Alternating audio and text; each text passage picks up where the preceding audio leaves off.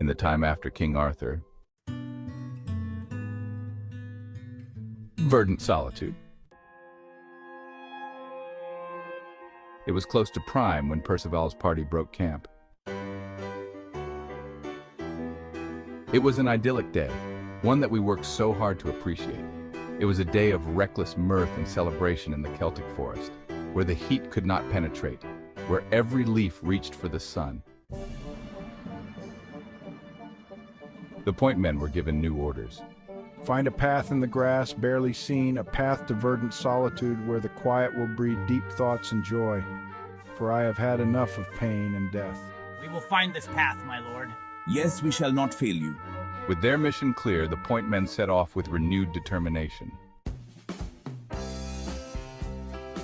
By noon, they came to a clearing in which an older man was tending a garden. There was something familiar about that man.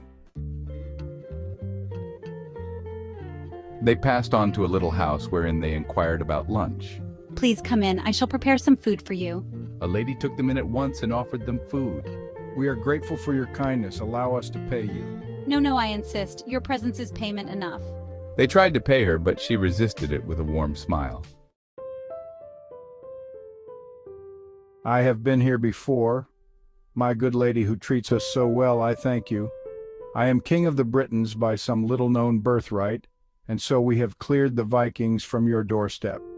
Now about that old man in the garden, although his clothes are tattered and hang about him like those of a peasant, I couldn't help noticing what appeared to be some threads of a night tunic pretending to be a sleeve. Who is he and whence he came? Percival's curiosity grew as he pondered the old man's mysterious past. It is a sad story. The man has no memory of his past. He has been here some time now, and when I received him, the lump on his head told me that he'd probably been knocked unconscious and senseless. He soon recovered all but his memory, and took well to the garden. We found some solace in each other's arms, growing old as we are together. The lady of the house shared her tale, revealing the old man's tragic circumstances. Perhaps I can refresh his memory. With a determined spirit, Percival decided to take a walk in the half-light dusk, contemplating how he might help the old man recall his past. He walked a once familiar path and saw again the stones that he'd used as a child to sharpen his darts. Suddenly, Percival was young again. This was his forest home. This was where he had first spied the night gods riding by. Oh, how I'd wished to become one. But here my mother had wished to shelter me from the world's evils. Percival remembered when he saw the first knights. He thought them angels, and they had called him the fool.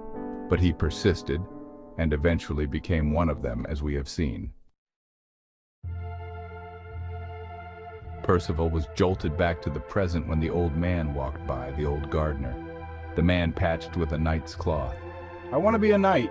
The old man stopped in his tracks and thought for a while, and then began to look up slowly as wave after wave of lost memories returned and swept over his mind. Then he nearly fainted and had to sit on a rock. It was some minutes before old Gawain could compose himself to speak. Percival, how many years ago was it that I called you the young fool here when you wanted to become a knight? Ha, now I am the old fool here. What is this magic you have, my boy? Look at me now. I have exchanged my sword for a garden hoe. Ha, perhaps this is what I would have become if not for knighthood. Indeed, my boy, you have a magic about you. Gawain, Merlin left me with a touch of magic, or so he led me to believe. But not matter, for you have returned. You are welcome to retire to my castle to live out your years in peace.